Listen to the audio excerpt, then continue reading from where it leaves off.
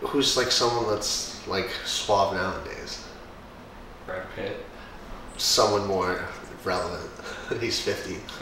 Tom Holland. I don't know who that is. I'm Rick Vetiver. Welcome back to another day of our fragrance journey. I hope you guys have been having a wonderful holiday season.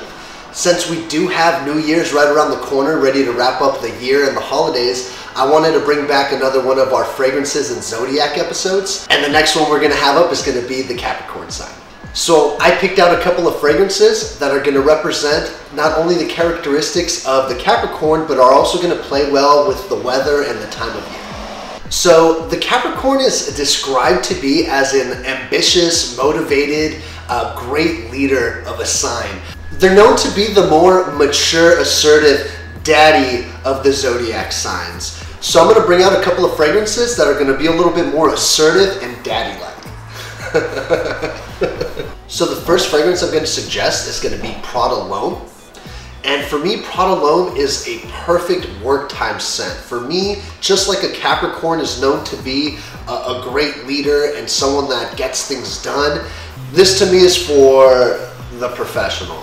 This guy can accomplish any task. So this has some lavender, iris, and cedarwood. This reminds me of my linens just hanging in the breeze near a lavender field because it's so fresh and clean, and it's something that kind of wakes me up when I smell it. But the sillage is more on the moderate side. So like I said, it's perfect for work because it's not gonna be overwhelming, it's not gonna be loud, it's not gonna be abrasive, it's gonna be that perfect little small scent cloud that you want people to take notice while they're walking by them.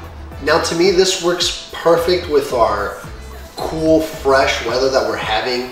Some days it's even getting a little bit of sprinkly with a little bit of rain. It gives me that envision of how to explain it? Like when you breathe in like a mist of rain and it almost smells refreshing and clean. That's the same vibe that I'll get from this Prada, where it smells just so natural and so clean. And I almost do think silvers and white in my head when I smell this. And for me, it's just the perfect imagery that I get when I'm looking at these silver clouds and this nice breezy weather that we're having. So the last suggestion that I'm gonna have for the Capricorns is gonna be Dior Homme Intense. Dior Homme Intense came out in 2011, and even though it has a classic vibe, it still smells relevant, so we're gonna call it timeless. This smells like Sean Connery, James Bond in the 1960s, as well as James Bond, Daniel Craig today.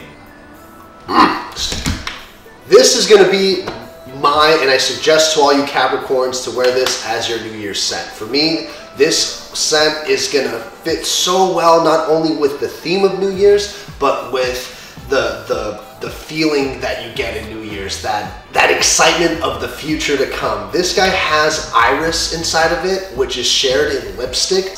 I feel like when having that New Year's kiss and wearing this particular fragrance, I'm gonna encaptivate a memory that's gonna last a lifetime. Every time I smell this, that moment will appear in my mind and I will be teleported back to 2020 New Year's drop. So Capricorns, this video is for you.